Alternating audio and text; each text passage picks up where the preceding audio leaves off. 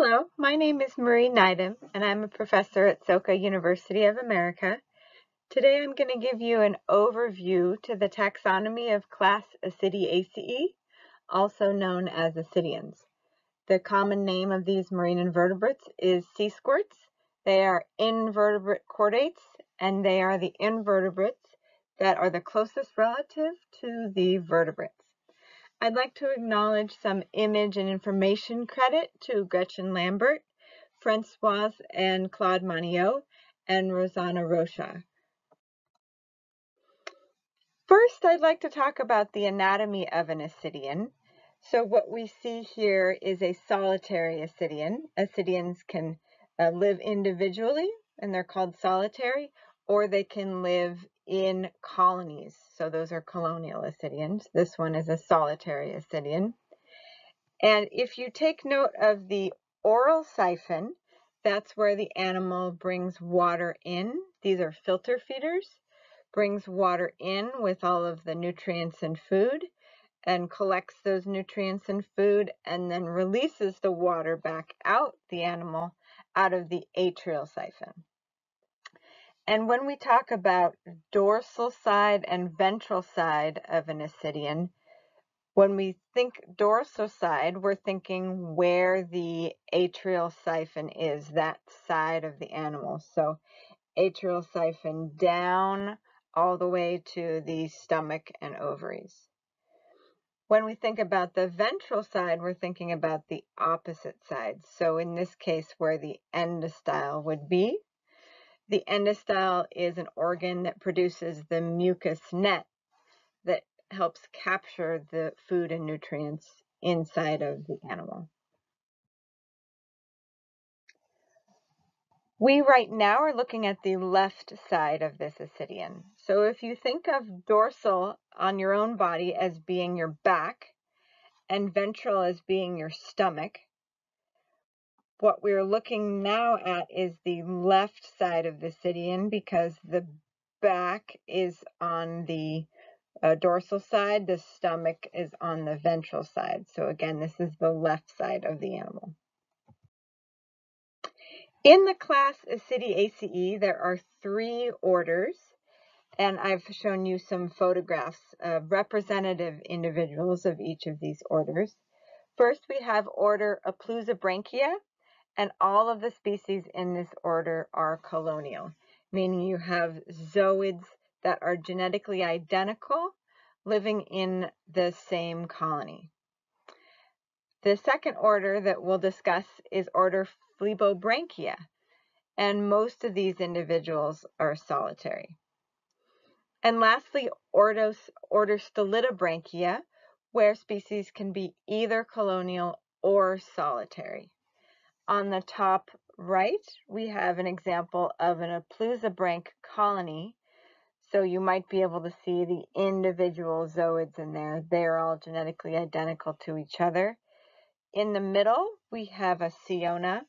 This is an example of a solitary Phlebobranch. On the bottom, we have Styla clava, an example of a solitary Stolidobranch. There are also many examples of colonial Stolidobranchs. And the goal of this lecture today is to help you understand which order of ascidian you might be dealing with. So we're starting from the beginning here, and you have an animal that you may see in the field, or you may it may be preserved, and you're trying to figure out which of these 3 orders is it in. And in later lectures, I will walk you through more carefully for each order how to get to family, and in some cases down to genus. But for just the purposes of this lecture, how to determine which order in the class Ascidiacea. And the most important thing to think about first is the animal solitary or is it colonial?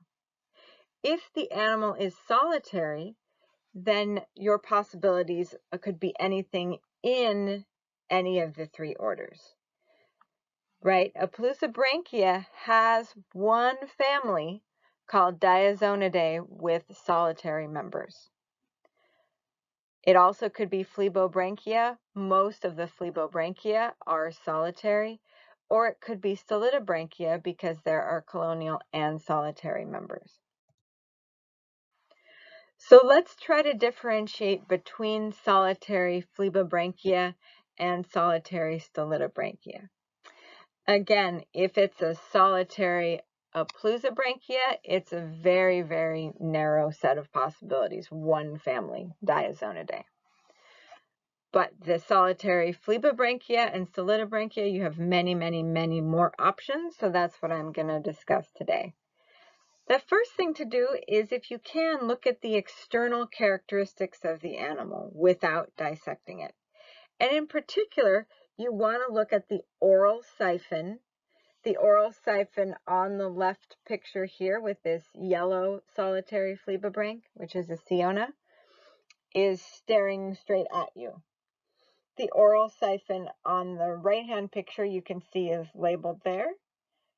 And the atrial siphon is just offset of that oral siphon. So the oral siphon is usually going to be straight up and down, following the axis of the body, and the atrial siphon is just going to be angled off a little bit to the side.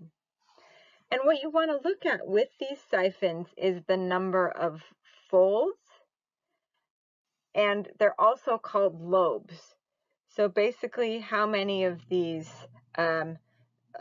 lobes do you have that make up the siphon? So in this left-hand picture here, you can see this pretty easily. We have 1, 2, 3, 4, 5, 6, 7, 8 folds of that oral siphon. If you have 6 or more folds in the oral siphon, which would be this example here in this left photograph, and if you also have 6 or more folds in the atrial siphon, so you need to count the folds on both siphons, then you're dealing with a Phlebobranchia. So I've bolded that order there. Again, 6 or more oral folds, 6 or more atrial folds, you have order Phlebobranchia. If instead you have 4 or 6 oral folds and only 4 atrial folds, then you have a species in the order Stolidobranchia. So I've bolded the term Stolidobranchia there for you. In this picture on the left, the oral siphon is at the top of the photo, the atrial siphon is towards the bottom of the photo, and we can count 4 large folds, also known as lobes, in the oral siphon, and then the same 4 folds in the atrial siphon. This would be a Stolidobranch.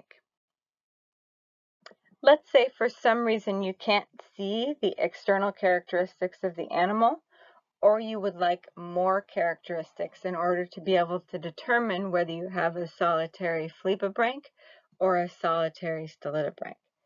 What you can do is dissect the animal, open it up to see the internal characteristics.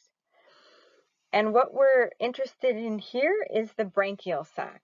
The branchial sac is a large portion of the internal section of the animal, and it is where the animal feeds, and it's where the animal takes in oxygen for respiration. We are looking for branchial folds, which are structures that are raised off the plane of the branchial sac. So they come up vertically from the animal when it's dissected. You can see on the right-hand side, this is an animal that's been cut open to reveal the internal characteristics. And these branchial folds are going to be oriented longitudinally, meaning they are going to be vertical. So they start in the anterior of the animal, that's at the top of the photo, and then go all the way to the posterior of the animal, which is at the bottom of the fold of the animal. So this particular picture here, this animal has branchial folds. If the answer is yes to whether the animal has branchial folds, then you're dealing with a solitary Stolidobranch. In this case, on the left, we don't see any branchial folds. So we see the branchial sac, and we don't see any structures that are coming off the plane of the branchial sac. So the branchial sac looks smooth here. If you don't see any branchial folds, then you have a solitary Phlebobranchia, except for family Pluralidae in the Phlebobranchia, which does have one left branchial fold. So be careful of that. Pluralidae is not a very common family, especially not in harbors and marinas, etc. But do be aware that there is a single branchial fold in one family of the Phlebobranchia. But most of the time, if you don't see any branchial folds, then it's a Phlebobranch. What if you have a colonial animal? We've figured out for a solitary animal how you tell whether you have a Stolidobranch or a Phlebobranch, but what if it's colonial? You have all three options here. In Aplousobranchia, they're all colonial. In Phlebobranchia, they're mostly solitary, but we do have colonial genera. And then in Stolidobranchia, we both have colonial and solitary species. So let's take a look at the external morphology of the Aplousobranchiozoids as our first order that we're going to discuss. With Aplousobranchiozoids, from an external perspective, the zooids are embedded in a common tunic. So let's look first at the right-hand photograph. This is an example of what an individual zooid looks like when you dissect it out of the tunic. In the middle, what you see here, all of those circles are oral siphons of each individual zooid, and they are opened up to be filter feeding. You can't see the atrial siphons from this view because they are underneath the surface of the tunic.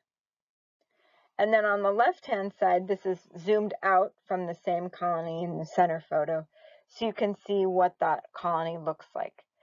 So when you look at a colony, unless you look very closely, you can't necessarily see individual zooids. All you can easily see are the oral siphons of each zooid. So in the Aplousobranchs, for the colonial Aplousobranchs, the zooids are going to look like this, embedded in a common tunic.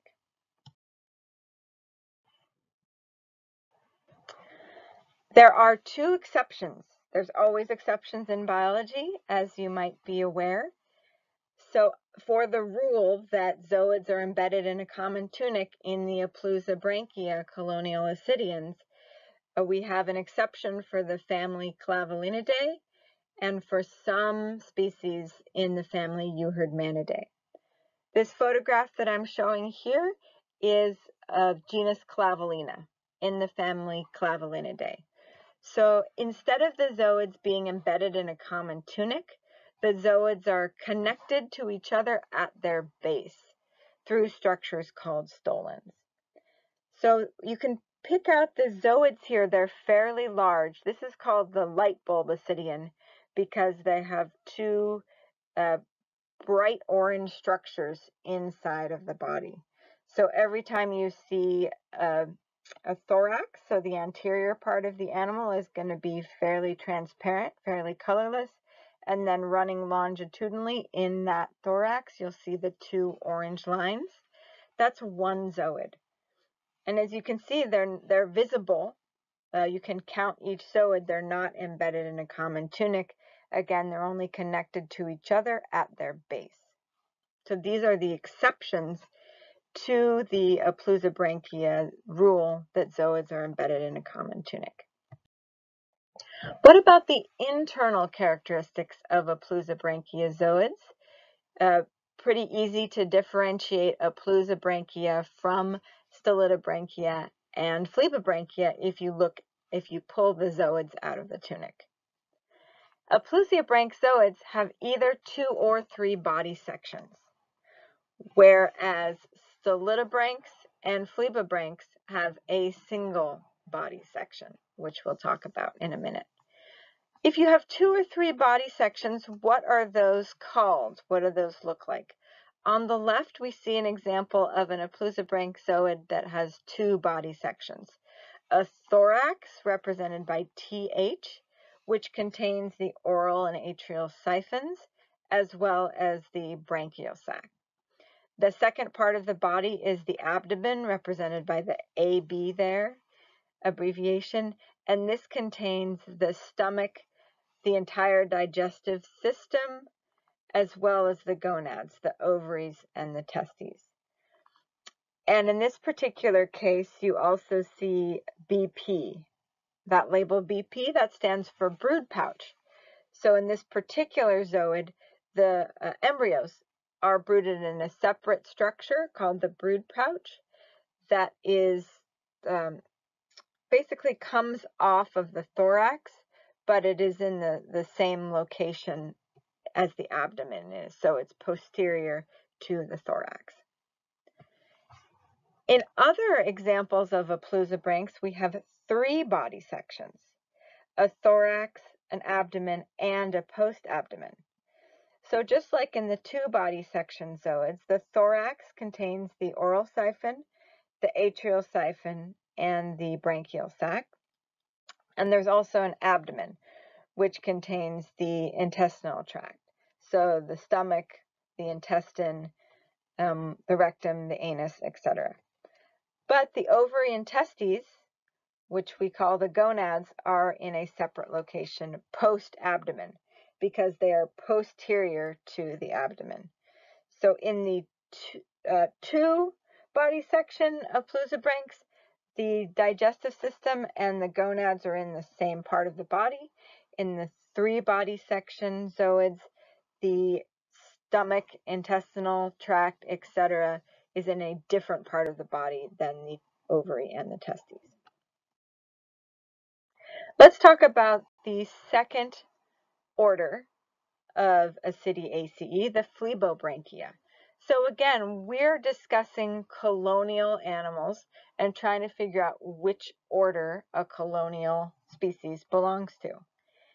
If the zooids are from the Phlebobranchia, they are not embedded in a common tunic, like the Aplousobranchia. Instead, they are connected by stolons. And this photograph is an example of Porphyra japonica, which is it's a colonial ascidian, but sometimes you might hear the term social. What social means is connected by stolons instead of embedded in a common tunic.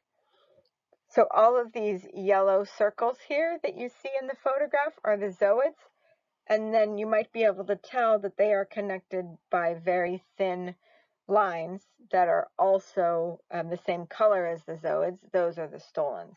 And again, those are how the genetically identical zooids are connected to each other instead of being embedded in a tunic. Internally, if we look at Phlebobranchia zooids, there's a single body section.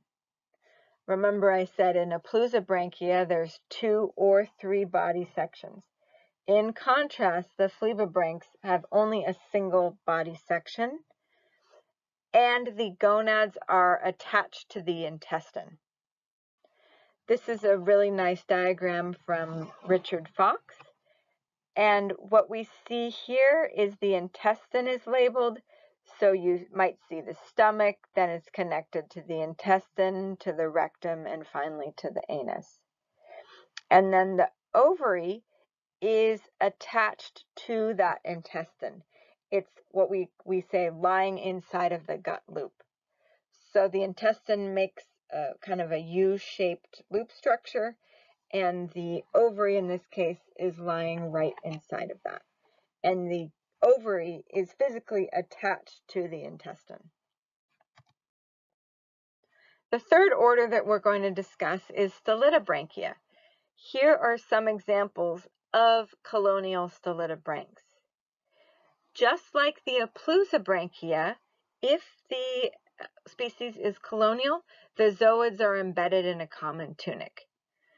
But the structural diversity is greater in the colonial Stolidobranchia than it is in the Aplousobranchia. On the left, we have a vitrilus, which you might be able to recognize similar to the Aplousobranchs.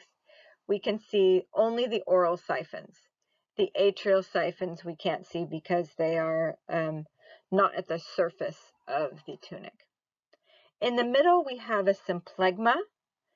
Symplegma, also a colonial Stolidobranch, but the oral and atrial siphons both are on the surface of the colony. Same thing with the picture on the right. This is a Eusynciella, yet another genus of colonial Stolidobranch, and you might be able to tell each zooid has two openings here, both an oral and an atrial siphon that open onto the surface of the colony. And again, this is in contrast to the vitrilus on the left, where the atrial siphons don't open onto the surface of the colony, they open inside of the colony tunic. And then all of that waste that's accumulated by all of the atrial siphons comes out the cloaca, which are these much larger holes in the colony. Stolidobranchia zooids, if we look internally, also have a single body section like the Phlebobranchia. But there's a big difference. If you remember, in the Phlebobranchia, the gonads were attached to the intestine. In the Stolidobranchia, the gonads are instead attached to the body wall. This is a picture of a Botuloides, and on the left, you might be able to see the ovary, which is circular and orange, and it's on the dorsalmost side of the animal, posteriorly. Just next to that ovary is testes, and they have multiple lobes, and they're kind of a purple color here. The photograph on the right is a zoomed in shot of that posterior end of the animal. So again, we can see the ovary on the right side of the photograph, then just to the left of it, we see the lobed testes. And these gonads, the ovaries and testes, are attached to the body wall.